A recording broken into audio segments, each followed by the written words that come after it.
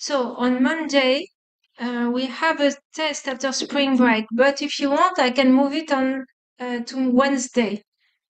If you go for spring break or if you have a job, it's up to you. Do you want me to move it Wednesday instead of Monday? Right, after spring break? Is that good? Wednesday for everyone? Did you hear? You don't care. Okay, Stephanie, Wednesday? Okay, so I will put an announcement. It will be on Wednesday after spring break. So remember, next week is spring break. And then test 2 is not cumulative. So it's only covering whatever we have been doing since test 1. Okay, we put a post. I forgot what we did. Okay, so let's keep going. Multiple choice in person, on paper, as usual. So now I want to talk about spectroscopy. So remember, the only way we have to get information about stars, galaxies, or any object in the universe is to collect light, okay? To have that light goes through some kind of prism. So it will split out the light into its component wavelength.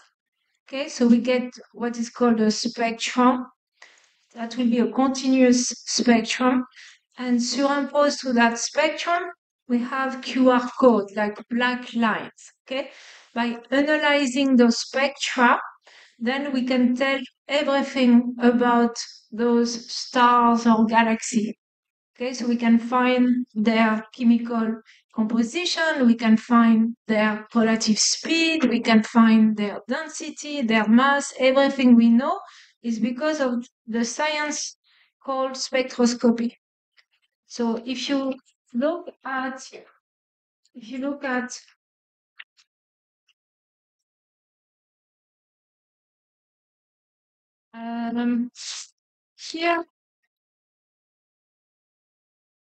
I want to make sure I don't forget anything. Oh yes, I forgot something. Last time I wanted to show you a very short, like they call that a short now, beautiful rainbow. You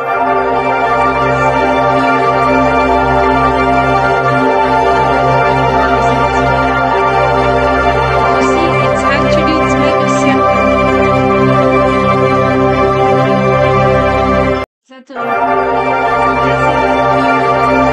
So we have natural prism in the atmosphere. So we have those little drop of water, so raindrop, and they will behave like a prism. And each little drop, okay, will split the light into its component, and then it will add up. So everything happen like you have a huge prism, and this is a beauty here. So I just forgot to show you that. So let's go back to this unit here. You see, when you look at the stars, you have a great diversity in stars, and all the stars come in different colors. Okay, so for example, you can have a red star, you can have a white star, you can have a blue star, and it turns out, and I'm going to explain why, the color of stars only depends on their surface. Okay, on their surface. No, the color only depends on their surface temperature. Okay, so if you know exactly what's the red here, right? Exactly the wavelength of this red here, you will find its temperature.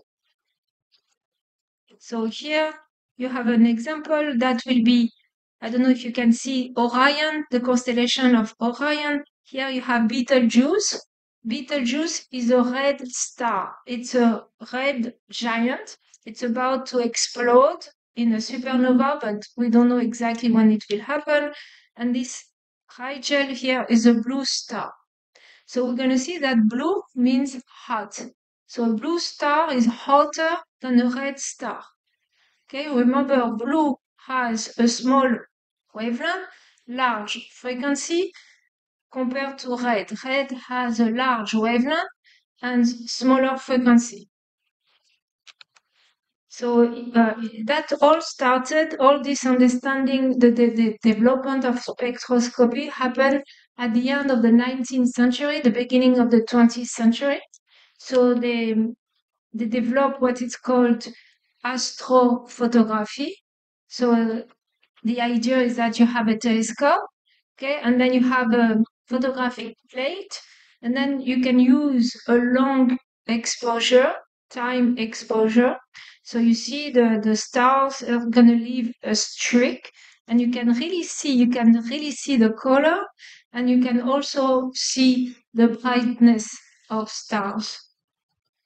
So all that was not very understood very well until the beginning of the 20th century with Max Planck and Einstein and modern physics.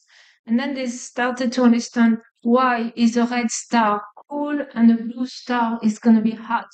Turns out when you have something like this, okay, so this is hot stove, a hot coil, okay, and it's red.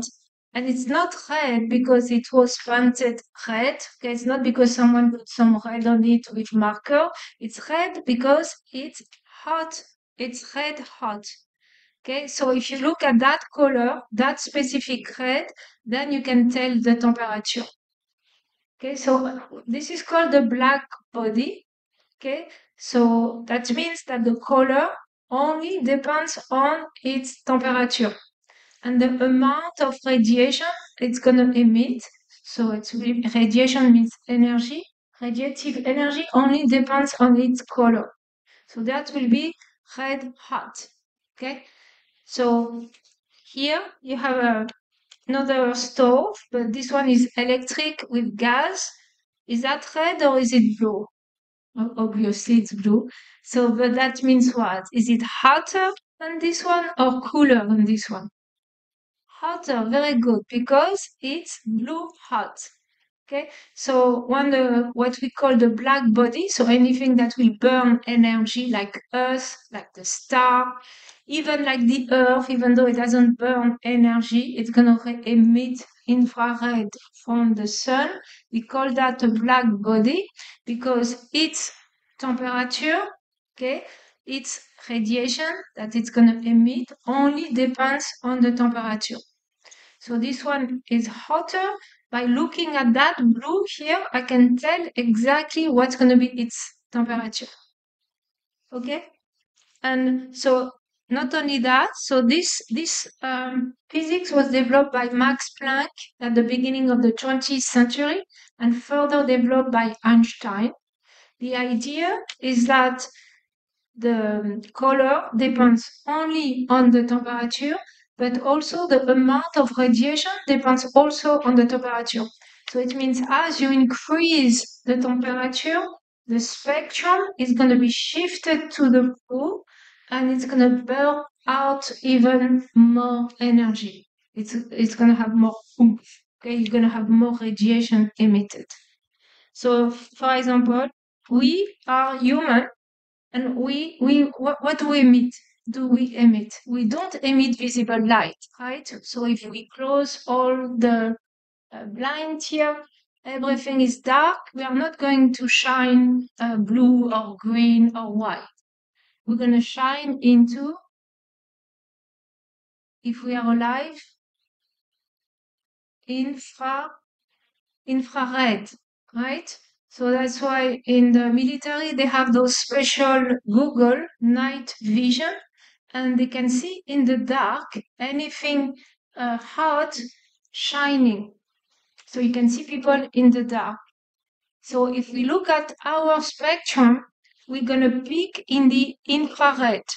You can find the wavelength of the infrared we are emitting the most. Okay, so we can look at the infrared we are emitting the most. And by looking at that infrared, we can tell what is our temperature. Turns out that our temperature is about 97 Fahrenheit. Now, if you run a fever, you're going to emit more radiation. Okay, you know it's going to be hot, you're going to have a fever. So your infrared radiation will have a smaller wavelength. By looking at that wavelength, we can tell your temperature. Isn't that amazing?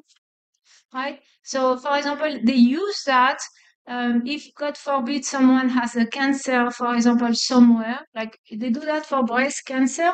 So they will put some types of covering, like pants, special pants, and it will glow in the dark. And where is the tumor? It's gonna emit more radiation. So you will know exactly where the tumor is. So it's a non-invasive way to find where is the tumor located. So the tumor becomes like a black body. Okay, the amount of radiation it's going to emit, okay, depends on the temperature and the peak wavelength as well. So why this is happening? It's because, for example, if you take a star, inside the atmosphere of the star, all those molecules have kinetic energy because it's very hot, so they're going to move randomly in all directions. And actually, in physics, the definition of temperature is a measure of the kinetic energy of the molecule. So if it's getting very, very hot inside the core, these molecules here are going to move faster. So they're going to have more kinetic energy. So there will be more emission emitted at a higher frequency. So the thing that you have to remember is that a blue star is hotter than the red star. Red star will be cooler. Not only a blue star is hotter, but it has also a high metabolism. So it's going to burn the fuel very quickly and it's going to emit more radiation. So that was found by Max Planck. Okay, so it's called the black body spectrum. So here we have our sun. Okay, and you see that our sun, so we split the light from the sun. Okay, even the X-ray, the gamma ray, the microwave, and the radio wave into its wavelength. And how much of this wavelength do we have will be on the y-axis. And you see that the sun is peaking in the green. So typical question for test number 2, what's the peak wavelength of the sun? It's going to be green. However, our eyes, we don't see that green. We mixed everything together. That's why the sun will appear white. Now, there is a very simple relationship that we'll talk about by looking at that wavelength, okay? That wavelength of the photons that are most emitted by the sun, we can tell its surface temperature. So that's amazing. You don't need to go to a hardware store, order a sun-like star, shove a thermometer into it, okay? We don't need to do that. The light is carrying this information for us. All you have to do is to look at the peak wavelength and you find the temperature of the star. Isn't that amazing? It's like it's a great design. We can learn so much just for the light. Now, what's going to happen if I decrease the temperature? Okay, so maybe I have a red star. So, or even infrared star. So if I have a red star here, you see the red star is going to peak in the red. So it will appear red. I can also find its temperature by using the peak wavelength.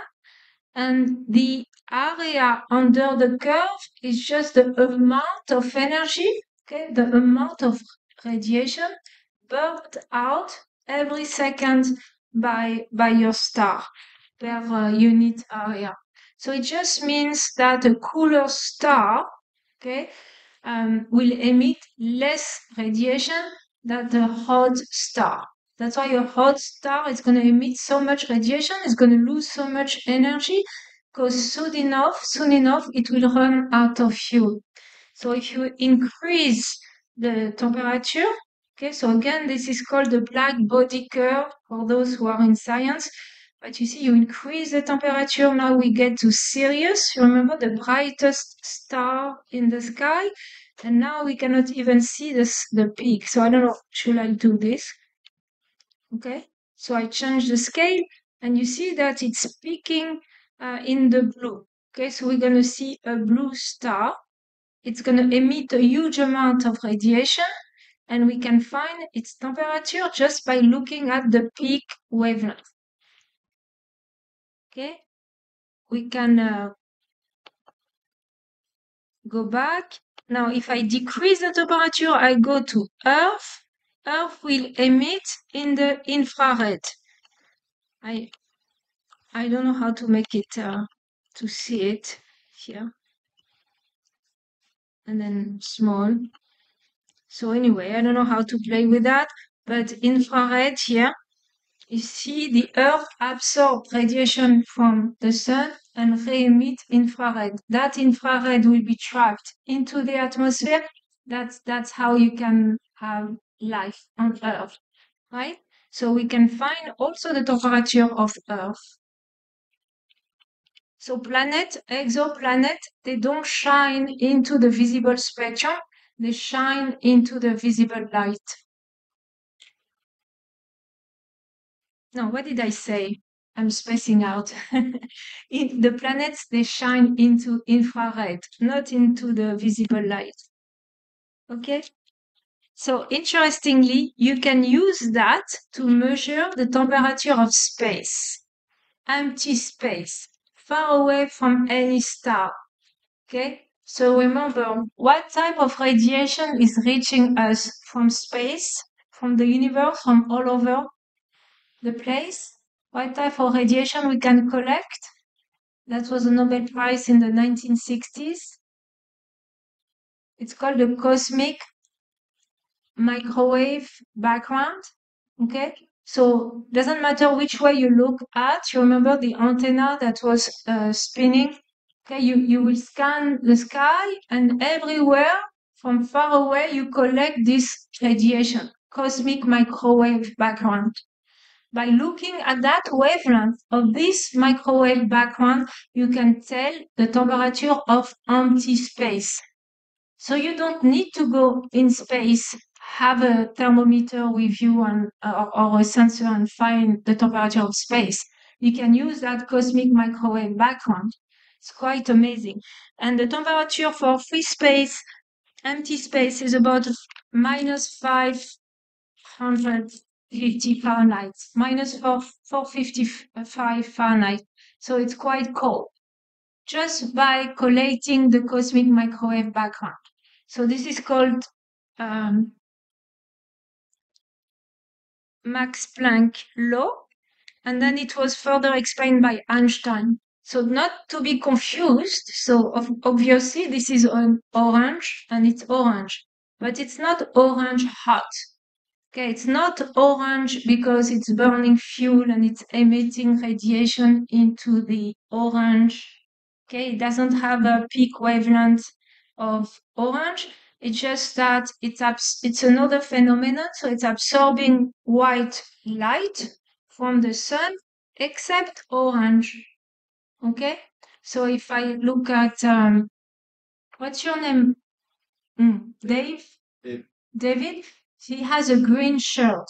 That doesn't mean that he's green hot, right? It just means that his t-shirt is absorbing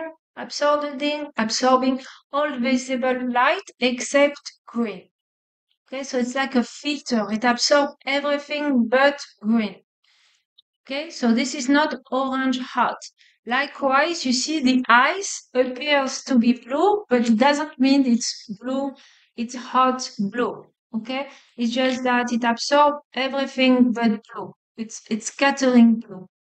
Now, they didn't take astronomy 1002 when they designed here the faucets and in the sink, because you see, hot is red and cold is blue. It should be switched. Okay, blue should be hot and red should be cold. So if I ask you typical question for the test, a red star is cooler than the blue star. Okay, so for those who just came, the test will be after spring break on Wednesday, in person, on paper. Okay, so we can even classify stars, and that was done at the end of the 19th century, even before they understood the physics behind it. You can classify stars according to their color and according also to their temperature. Okay, because color means temperature. So you have red star, that will be very cool star, and then the sun here is like a white star, and then here you have blue star. Blue star will be very hot. Okay, and hot star will also be very big, and they will have also a very high metabolism.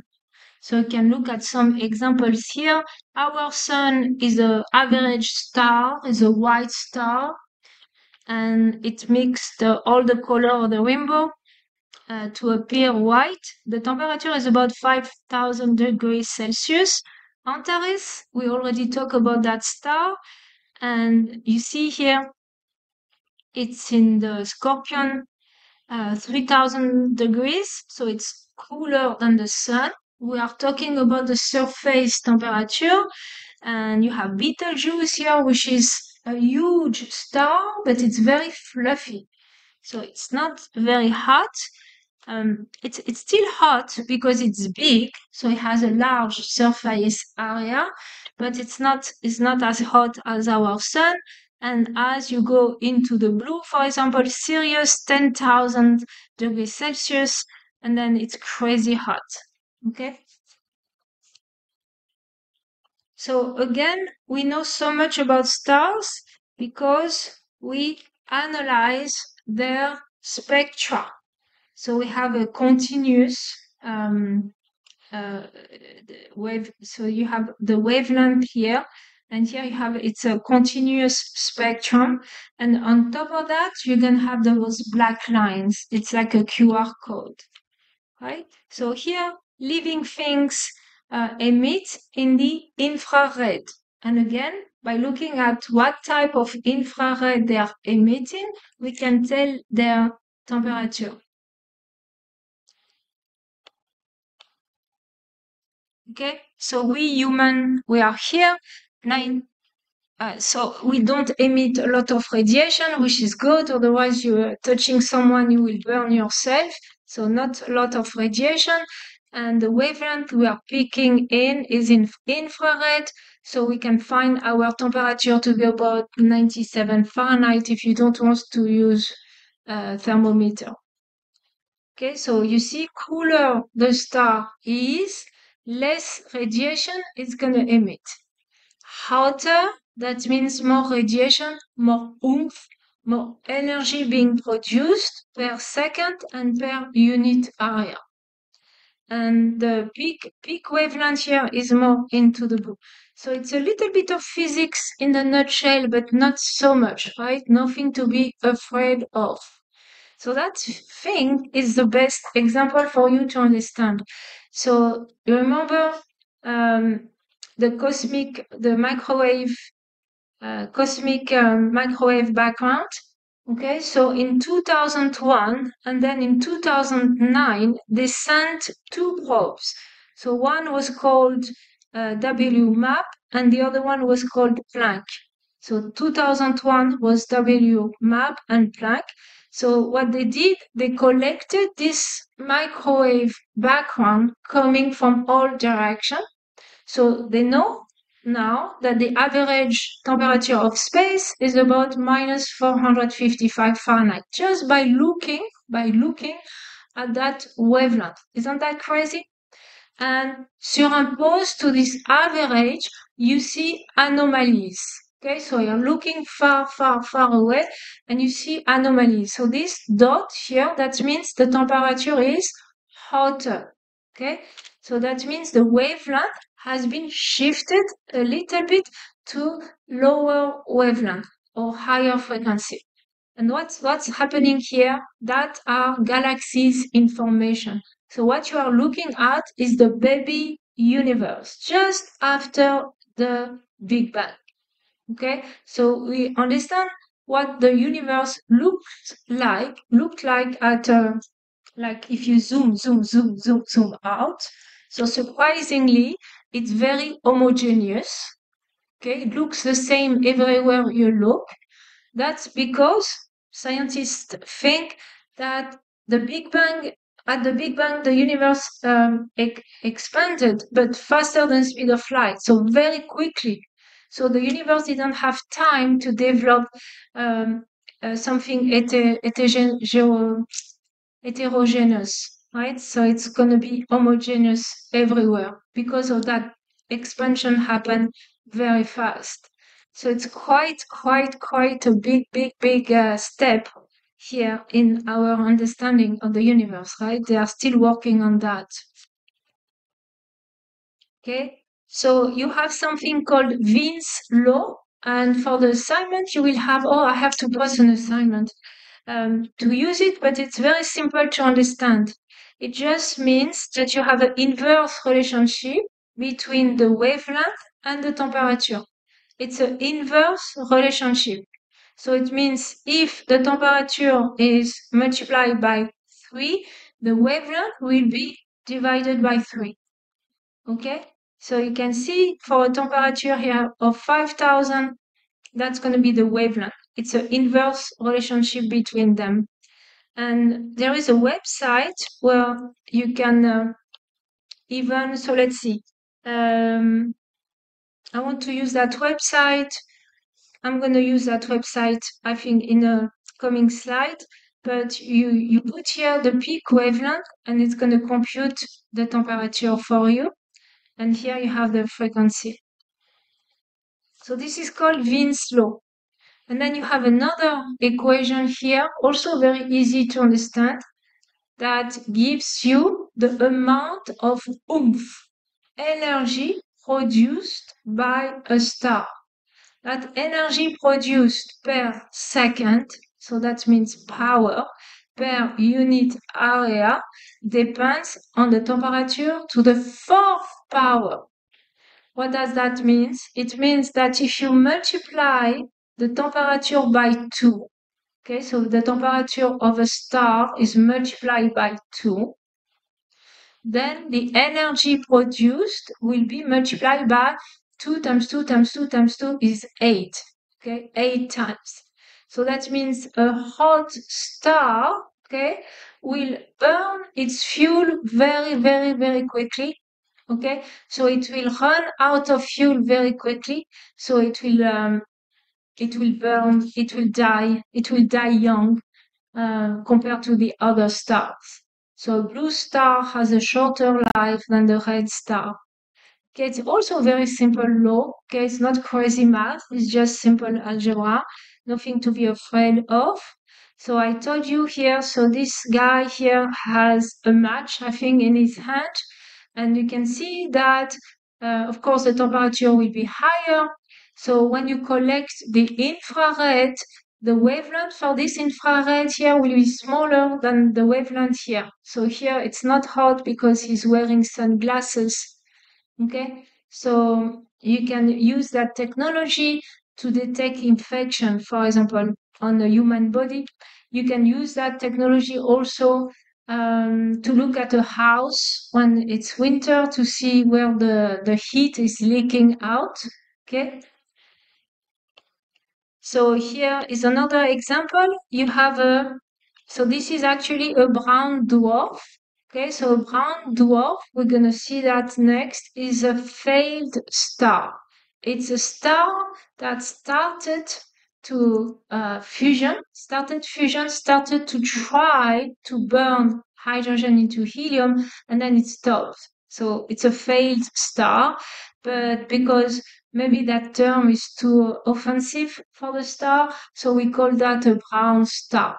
So it's a star that tried to start fusion and then it failed. So this is a very cool star because it's not hot enough to sustain fusion.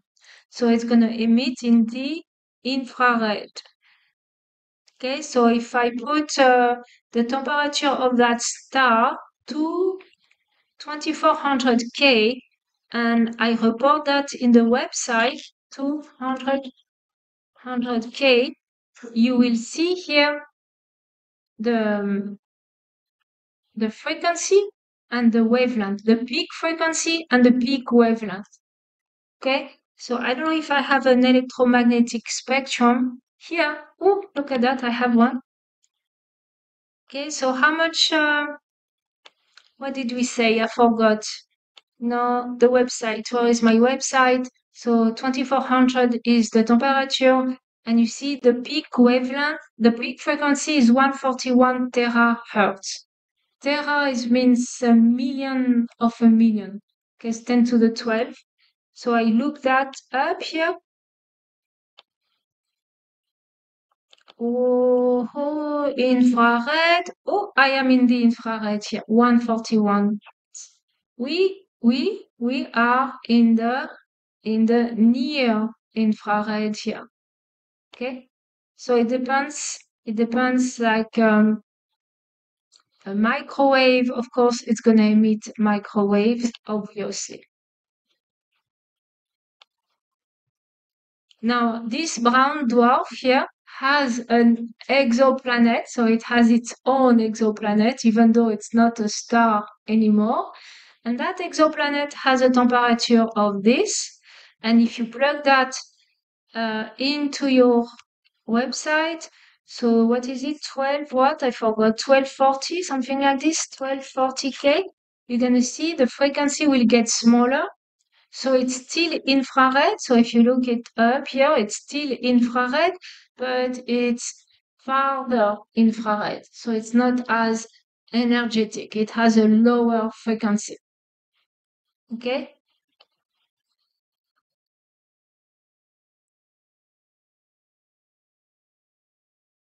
Okay, so again, this science here, when you look at light, okay, from a star going through a prism, okay, so you can have a continuous rainbow plus black lines here. So this is called an absorption lines. And by looking at that, you can tell many things about the star, the density, the mass, the relative speed, and so forth and so on.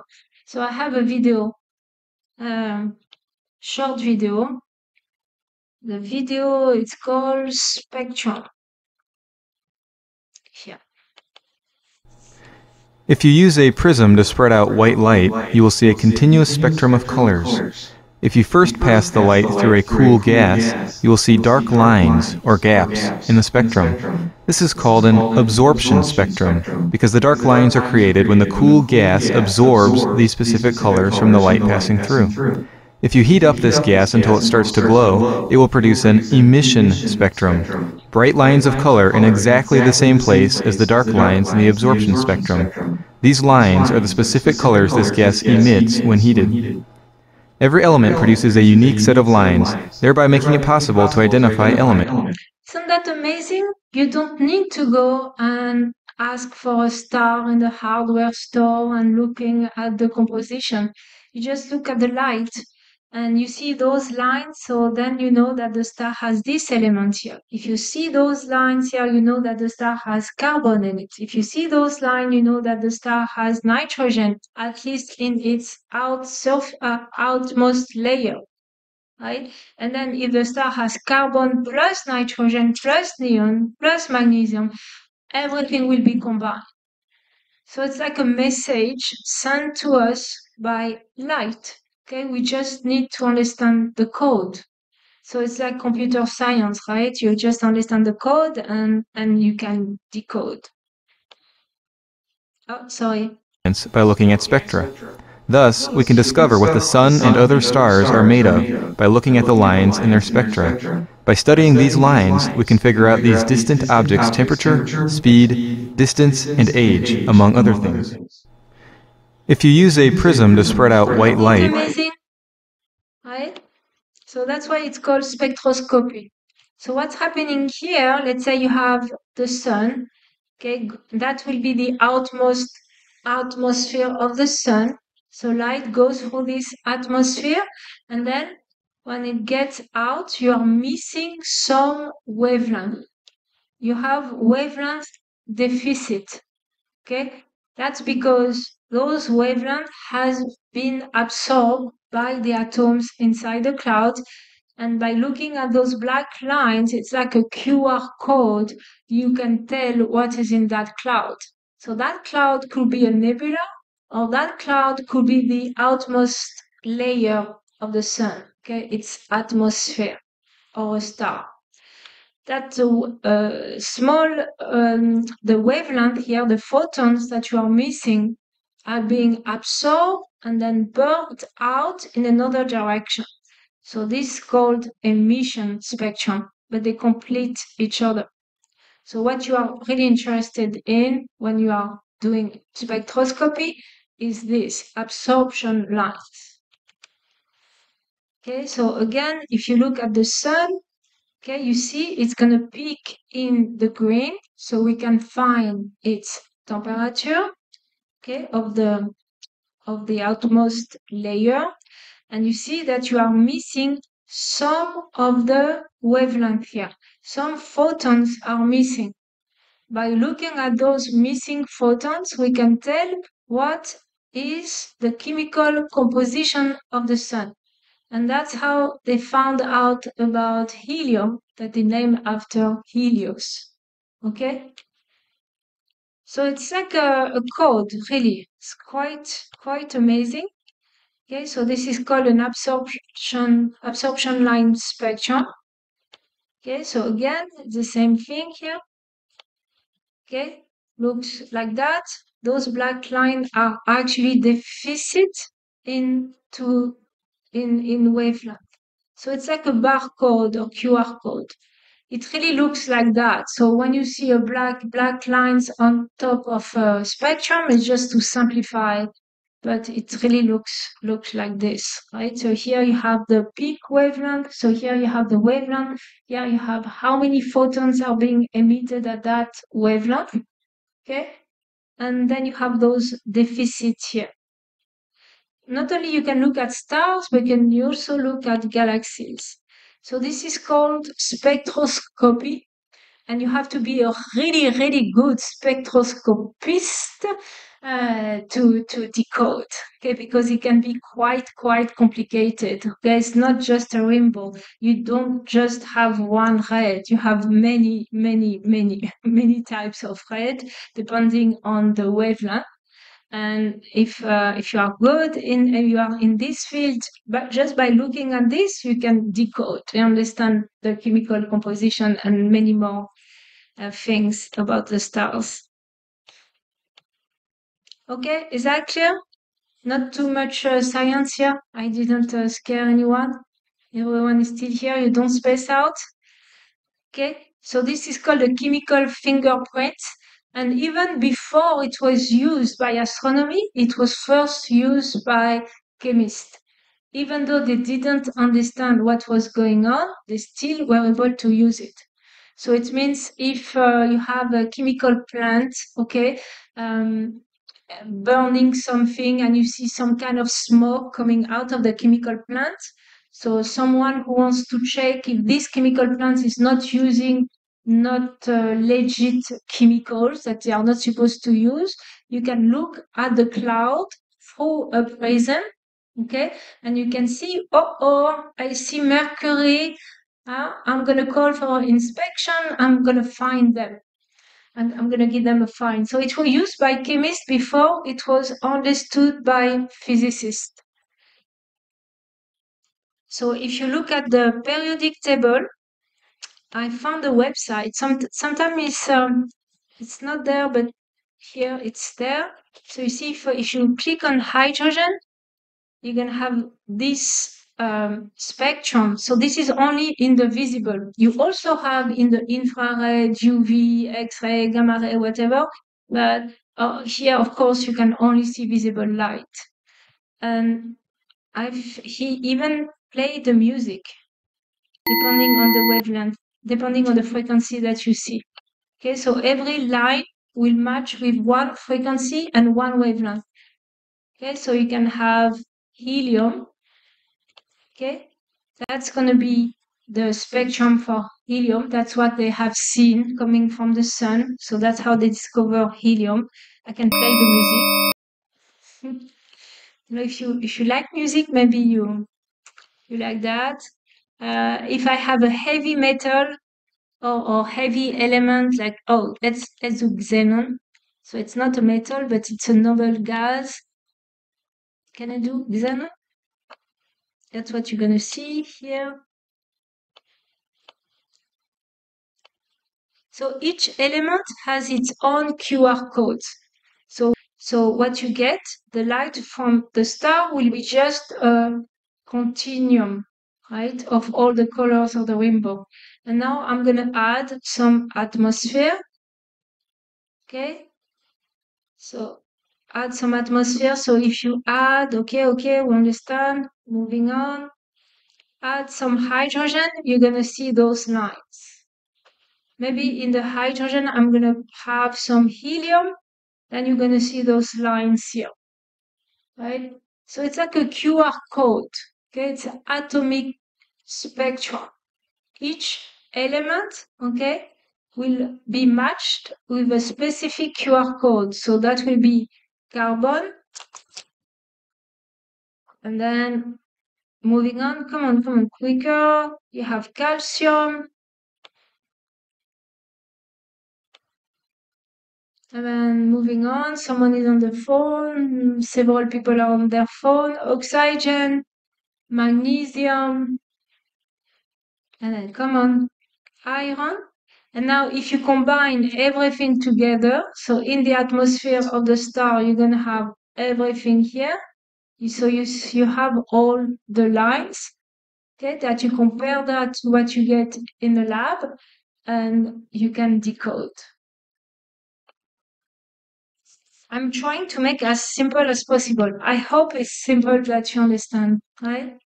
It's like in a nutshell. Now, if you understand why, if you want to know why this is happening, okay, why is there deficit in wavelength? Okay, why are you missing photon? It's because if you look at an atom, okay, you have electrons placed on energy level. Each electron are on specific energy level, right? So an electron, if it wants to go to a higher level of energy, it needs to absorb the right photon. So maybe this one is tired to be on the first level. Maybe he wants to jump to a higher level of energy. Okay, he wants to get high. And if he wants to get high, it needs exactly this photon, that purple photon.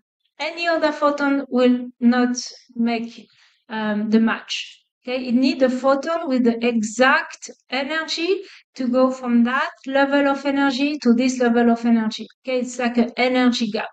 So that photon will be absorbed by the electron. The electron gets quote unquote high, okay? And then when it's gonna relax, it's gonna burn out that photon in another direction. As a consequence here, you have a deficit. You are missing the purple photon. Do you understand? Maybe he doesn't want to get so high, just a little bit high, right? So it needs a red photon because red photon has less energy. That photon will be enough to make to the second level of energy. A little bit of gap, but not that much. So it's going to absorb that photon with that specific energy gap. So it gets high and then it's going to go back, burping out that red photon, but in another direction. So you are missing that red photon. So red photon is missing because one electron uses it to make it to here. That purple photon here is missing because one electron uses it to go there. And you are also missing that light blue photon, okay, that were used by the electron to make it to 1, 2, 3 to the third energy level. And it's going to be burnt out in another direction. Isn't that interesting? So that was understood only in the beginning of the 20th century with Einstein, Max Planck, and all the physicists that developed modern physics, okay? Even though that technique was used by chemists to tell what are the chemicals that you can find in something that is burning or in a flame or in a cloud, only the physicists were able to explain that. Okay, I didn't lose lost anyone? Everyone is here? Okay, so that's the explanation. So that will be, I think, the spectrum for the sun. Okay, I think it was done by this guy, Fraunhofer, and I think he was a school teacher. I have to check this out. But that will be the spectrum that you get from the sun. Okay, that's how they discover helium.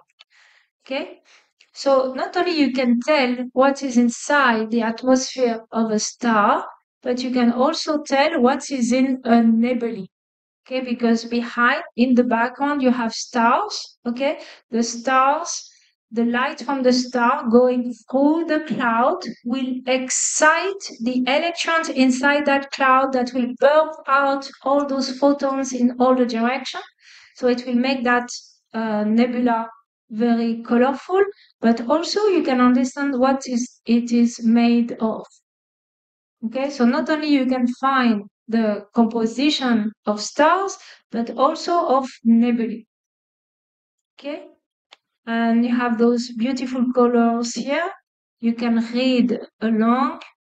Okay, that will be in the constellation Aquila. Oh wow! Oh, beautiful, amazing. This is the most beautiful thing you see um, when a star dies. This is called a planetary nebulae. That's what will happen to our sun. There is no planet, it's just the name that was given before they understand what was going on. At the end of a star like our sun, it's gonna burn out, but not violently, gently. Okay, it's gonna burn out, it's gonna be a gentle burn, all its outmost layer, and you have this beautiful display of color. And left behind is a white dwarf. So our sun will become a white dwarf. So that's a corpse. That's a dead remnant. Okay? When it's done burning helium or fuel. Oh wow! Look at that. Just on time.